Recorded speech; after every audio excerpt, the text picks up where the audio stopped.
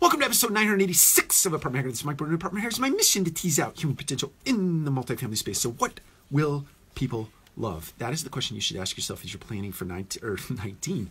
Ooh, I'm old. 2021.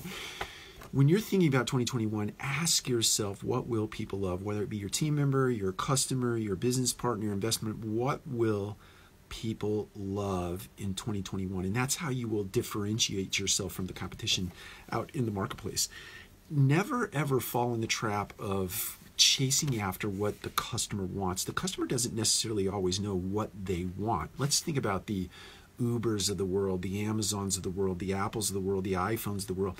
People didn't know they wanted those products. Not until those products were introduced and put in front of them did they know they wanted them, right?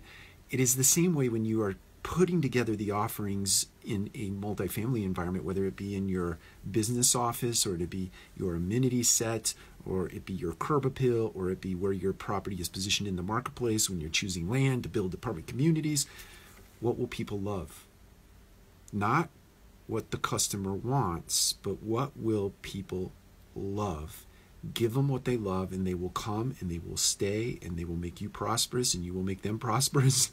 And all the business constituents that are involved in that particular process will all be successful if you start with the question, what will people love? Take care. We'll talk to you again soon.